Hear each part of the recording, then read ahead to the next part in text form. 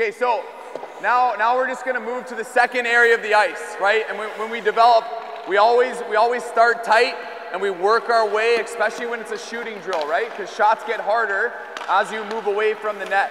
And so we're gonna now put kids in an area on that dot where a lot of pucks, we just watched Michigan make that play through. A lot of plays happen in this area, right? But a lot of times those pucks get hidden on the way there.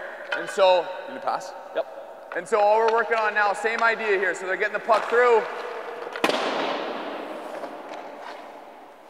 Shooting right on net.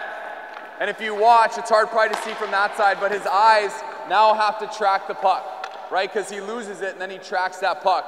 A big teaching thing that we always talk about is just where your stick is, right? And so we're making sure our stick's loaded in that good position. And when we catch that puck, we pull our bottom hand underneath our chin so we can get a good shot towards the net, right? Meaning, if we catch that puck and we're way out here, and I try to shoot way out here, my hand's too far away from my body, and I'm not gonna get a good shot towards the net. So after I locate this puck, I immediately get my bottom hand under my chin to make sure that the shot is effective. So we're watching for that as he's doing it. Go ahead. Good, that was good. Pulling that. See his bottom hand, doesn't get out too wide, sticks on the ice. Good, next.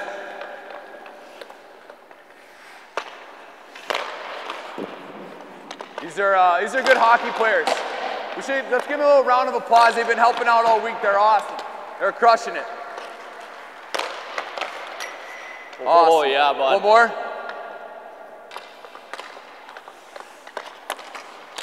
Good, attaboy.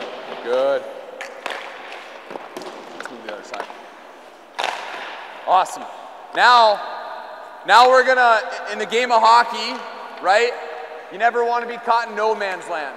In hockey, you either want to be going somewhere or just be coming from somewhere. And so we want to make sure that these players get comfortable, standing still, and then we're just gonna, again, put a simple, the pattern isn't as important. We just kept it simple for the weekend. But now we're just gonna do the same thing we just did, but from different area of the ice. Go ahead. One quick pass. Make sure their stick's in a good position. Good. Find the puck. Good. Watch their head as they come around. They need to locate that puck. Find the puck, lose the puck, find the puck.